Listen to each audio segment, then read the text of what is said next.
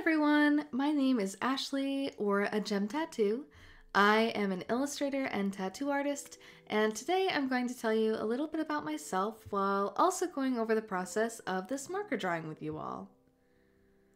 I actually did the sketch and baseline drawing in Procreate on my iPad Pro, and then I printed out just on regular printer paper so I could transfer it to my marker paper using my Artograph LightPad. All of the materials that I used in this video are going to be written out in the description below, but the marker paper I'm using is called the Express It Blending Card, which is made specifically for alcohol-based markers. I wanted my final piece to be around 8 inches by 8 inches big, and so I marked the paper so I could make the design as centered as possible, and I just did this with some light pencil, nothing too crazy. And then I taped the paper down to my light pad so that it wouldn't shift around on me while I was drawing. Sometimes I will do a light sketch on my marker paper from the light pad and then I'll ink over the sketch, but I decided to just go straight into inking in this case because I wanted to cut out some of that process and just make it a little bit easier for me to film. Now starting off, I did want to show you the footage of me lining this piece in real time, so not sped up, not slowed down, just to show you all how slowly I'm moving my hand so I can really try to get the cleanest lines possible. I'm trying my best to be deliberate about my mark making, and I'm also trying not to be overly concerned about if I mess up a line a little bit, because I can always clean it up later with my white paint pen and potentially with some other marker.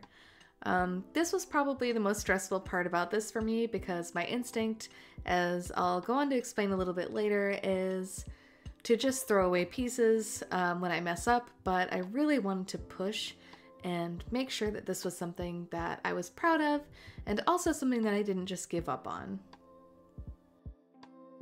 To line this piece, I am using a variety of sizes of Micron inking pens. They're the Sakura Pigma Microns, and I'm using these because I have tested these before on this type of paper, and this kind of pen doesn't pick up when alcohol-based marker is layered on top of it, even if it's applied really heavily or in a lot of different layers. And some other types of markers or inking pens will get fuzzy or they'll start to bleed into each other when alcohol-based or just regular markers are applied on top of them. And that's why I really always recommend testing your mediums on some scrap paper before you just jump into your finished piece with them. On top of that, I also really highly recommend that scrap paper be a piece of scrap from the paper that you're planning on using for the finished product, because that's going to make a really big difference on how your mediums interact with each other. And that way there aren't any real surprises when you go to your final piece. Microns and light pads or light drawing tables are something that you'll see a lot in tattooing.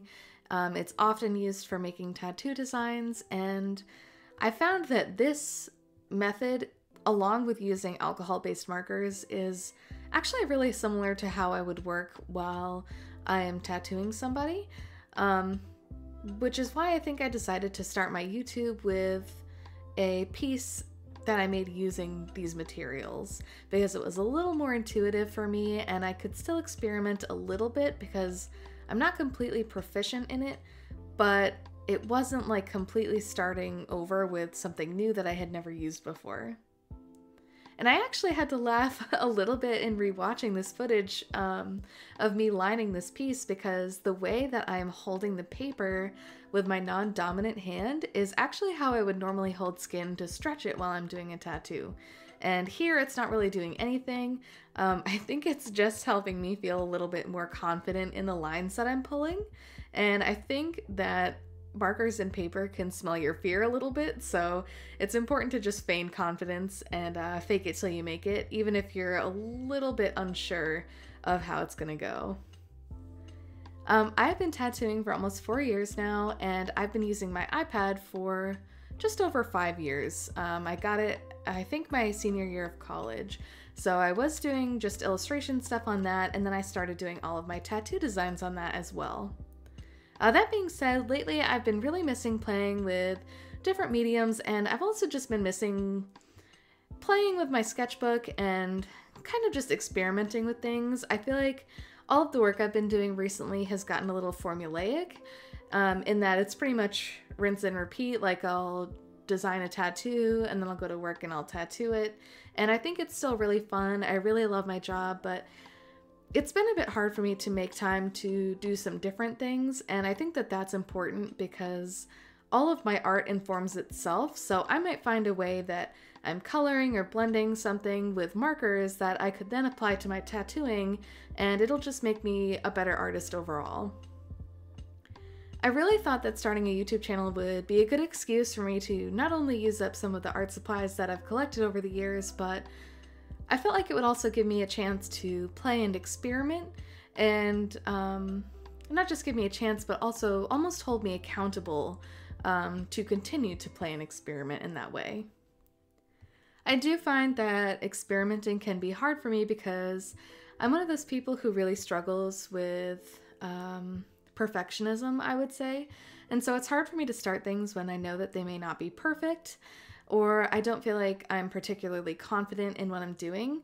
In fact, there were a couple parts of this piece, even just lining it, where I really wanted to start over, but I just think it's important to encourage artists, and that includes myself, to persist through their mistakes and try to rework or fix it if they can, instead of just completely abandoning it and starting over. And admittedly, it's easier said than done. It's also a lot easier in digital because when you mess up a line, for example, you can either just delete the line or you can select one part of it and move it around, or, warp it a little bit to make it look the way you wanted to. Whereas a medium like marker, you have to really commit to the marks that you're making because they are somewhat permanent. The footage of me lining this piece alone was about an hour and a half before I edited and sped it up, and so that should give you an idea of just how slowly I'm working on this. In digital, there are some shortcuts that make this whole process easier, and because of that, a little bit faster. But I do actually think that the process of drawing on paper is a little more cathartic for me because I have to be more intentional about what I'm doing, and I'm so focused on it that it's hard for me to think about other things while I'm working, which I find really helpful for my mental health. Once I finished the line art, I took my marker paper off the LightPad and then I taped it down to some cardboard, which is actually just the back of a watercolor pad that I had lying around. You can use that, or you can use really any kind of cardboard, or maybe some cardstock, but it depends on the weight of it. And the reason I do this instead of taping the piece right to my desk is because I have used alcohol-based markers before with the paper directly on my desk, and because of the way I use markers, I do a lot of layering with this medium, and they unfortunately bled right through the paper, and the alcohol actually pulled some of the finish up off of my desk and caused it to stick to my paper, and it was really hard to get off. It almost like cemented it to my desk. So now I just tape it to cardboard or some other material to be safe. It's fine if you're using it in a sketchbook, that won't happen, but I just don't know what it was about the finish of my desk, so just to be safe, I would suggest taping it down to something first. Now, I mentioned before that I did do the sketch for this piece on my iPad, but I also did some quick color studies on my iPad as well, so that I would have some idea of what color story I wanted to use for the final piece. I do find that this makes it a little bit easier for me to make quick decisions about what colors I'm putting where, and it takes a little bit of the stress out of having to sit there and figure out what color the moon should be, and what colors I have to put into the rest of the piece to make it all look cohesive. I really do suggest, if you have the time, to just do some quick color studies beforehand. It does make a really big difference in the process. I was leaning towards the two on the left and then the bottom right one I was really attached to, but I ended up going with the colors of the study on the top right. I don't always recommend doing that. That was the first study that I did, and those were the colors that I kind of immediately thought of. I did the rest of them to push myself out of my comfort zone, but I really do feel like the colors that I picked were good colors for this piece. But I'm glad that I tested out some other colors too, because I did find some interesting color palettes that I think I would use again, maybe for something else. I will admit that I don't have too much experience with alcohol-based markers, so I unfortunately don't necessarily have a recommendation for which ones are the best ones, and I'm going to try to steer clear of that in general because I think everybody works a little bit differently, and what works best for me might not work best for you, and that's totally okay. But I will say that of the markers that I've tried, I think the Ohuhu brush tip ones are my favorite, which is what I'm using here.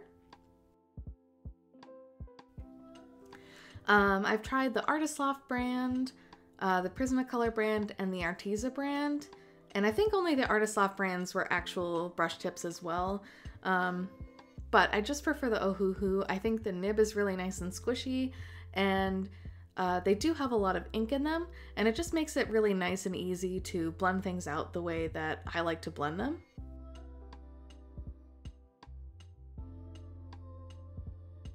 So today I'm actually using the 120 set of Ohuhu brush tip markers, and I'm also using the new Pastel set of Ohuhu markers. I'm using probably about 10 to 15 marker colors from each of these sets. I find that having too many colors out ends up being a little bit overwhelming for me, pretty much for that same reason that I used the color studies earlier. It just makes it harder for me to quickly pick colors. I really enjoy putting a lot of colors in my piece, so I think I kind of have to limit myself to make sure that it is as cohesive as possible. I also almost feel pressure to use more colors than I had intended to use if they're all sitting right in front of me. And so in order to make up for that, I sort of just select a few and leave them on my desk, and then I put the rest of them out of sight so I can't even see what else is in there. I find that it's a little bit easier to make choices about where I want certain colors to be if I limit my color palette in advance. So in this case, I had a few different shades of values of yellows, teals, blues, and some peachy pink colors that I thought would just help bring this whole thing together. Now, much like the line work, I wanted to start the footage of this process in real time so that you can see the way I'm taking my time with these first few layers. With markers, it's really important to slowly build up colors and generally to start with that lightest color first and then work your way to the darker ones. So right now I'm focusing on getting that base layer down so I can build up on top of it. In most cases, you don't want the darker colors to bleed into your lighter markers, or it could contaminate the ink or the nibs on the lighter ones. And there are some mixed media artists who use this to their advantage. I don't see a purpose in this, so I try to avoid it. So I just put down my lighter colors first, and then I try to let them dry for a little bit and then go back in and sort of layer on top of them. It's a little bit hard to see in this video, but I am using a bit of a flicking, or in tattooing it's called a whipping motion, to help soften up the edges of where I'm putting that first section of marker down and make it a little bit easier for me to tell where my lights and shadows should go. And I find that if I start doing this right from the get-go, it makes it a little bit easier to blend other colors on top of it because I don't have any like really harsh edges. I'm also not sure how easy it is to see it on camera, but the marker on this type of paper looks really dark and saturated when it's first laid down, and then it does lighten up a little bit as the marker dries. So I try to avoid layering on top of it too quickly because it's a little bit hard to tell what the marker actually looks like until it dries. So as I'm working on this, I'm both trying to build up value, and I'm also trying to make sure that I'm using different colors to help round out the face, but I'm also trying to sort of bounce around the illustration a little bit so that I don't mistakenly make any one spot too dark, or I don't put too much of one color in one spot. I find that sort of bouncing around the piece as I'm working helps make everything a little bit more harmonious.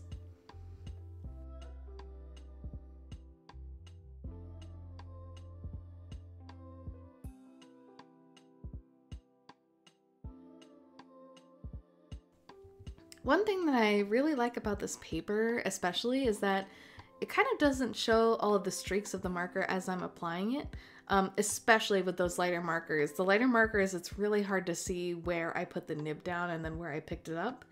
I am also trying to spend some time, you know, doing little circular motions and trying to make sure that all of those streaks and those marks are as minimal as possible. Unfortunately, when I start to get a little bit darker, you can see them, especially in those big flat areas like the moon. But I didn't want to keep overworking them and making them darker because you run the risk of those streaks being even more noticeable. And so I kind of just let them, or I just left them like that, because it just wasn't like a big enough deal to me. Now, I know I could be using a little bit more of that chisel tip. Ohuhu markers are actually double-sided, so one side is the brush tip and then the other side is the chisel tip. But I think that the brush tip is a little bit easier for me to work with, and it's a bit easier for me to blend out with.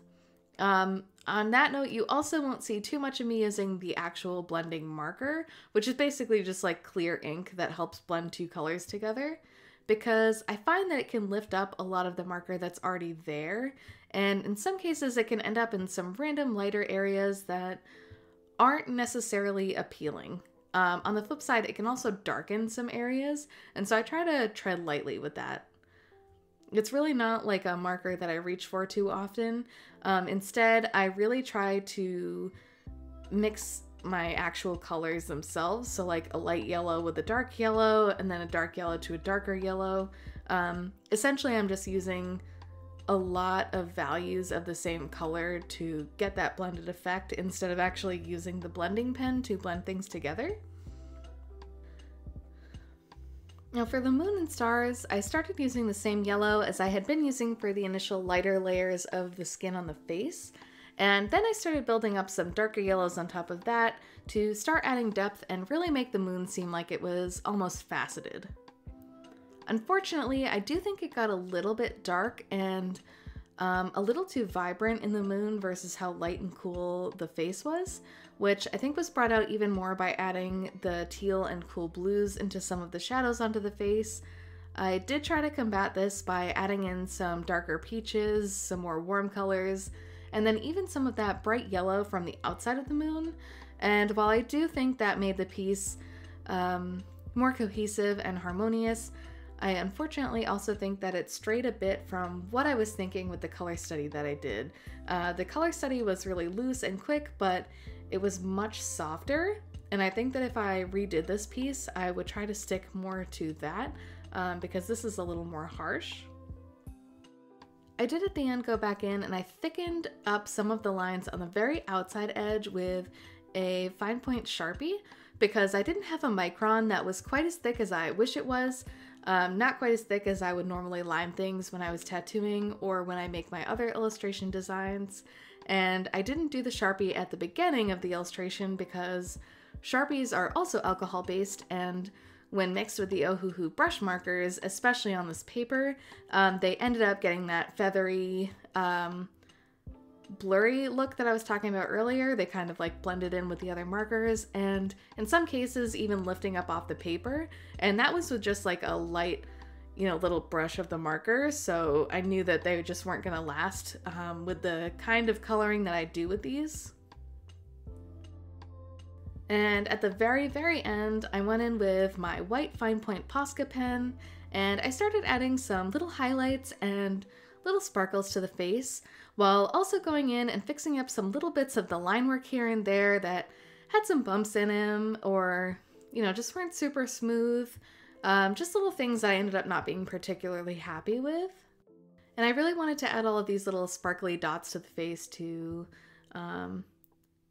you know, make her look sparkly, make her look like she was glistening, but also to help lighten this illustration up again a little bit, because I really did feel like it got away from me at some point. I felt like it became a little bit darker than I had wanted it to, and so I was trying to find a way to kind of pull it back just enough that I would feel happy with it moving forward. But I was also trying to control myself and not put too much white in it, because I was worried about overworking this piece as well as not finishing it as much as I would like to. And I also ended up using some of that really light icy blue to add this little like tear mark on her face. Not for any particular reason, except that I felt like Her face looked just a little bit plain to me, and this is a theme that shows up in my work pretty frequently, and I just wanted like one more little thing that tied it all together and made it seem like a piece that I made, or that I would make. I think one of the most important parts of this YouTube channel to me is going to be how to make the feel and style of my work show through across all different mediums. I feel like that's something that I've really struggled with because, you know, I changed my style a little bit when I'm using marker versus watercolor versus gouache, and I think some experimenting and some consistency is really what I'm looking for. That being said, overall, I am pretty happy with how this piece turned out. I haven't done something like this in a really long time.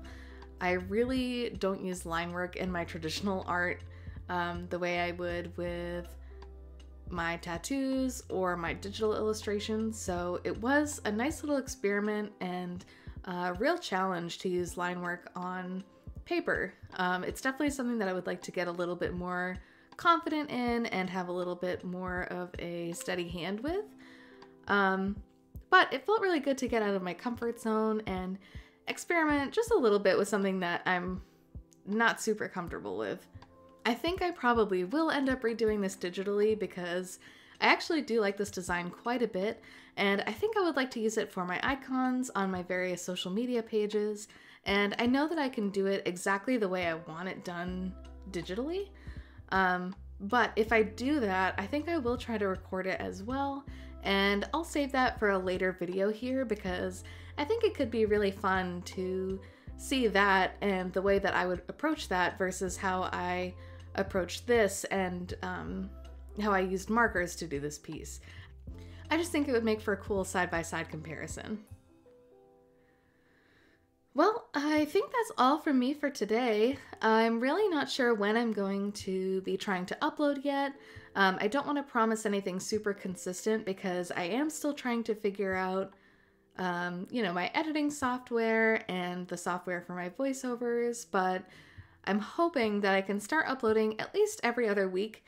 I think my end goal would be to upload every Friday, so hopefully we can work towards that together, and you can let me know in the comments if you enjoyed this from me and what kind of things you would like to see from me in the future, because I am struggling a little bit with some ideas, so I think that would really help me out. Thank you all so much for joining me for my first YouTube video.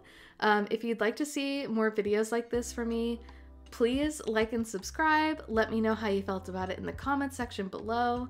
I am really looking forward to seeing you and drawing with you and hopefully just getting out of my comfort zone and making some fun art with you guys. So no matter what time of day it is, I hope you're having a good one, and I'll see you guys next time. Bye!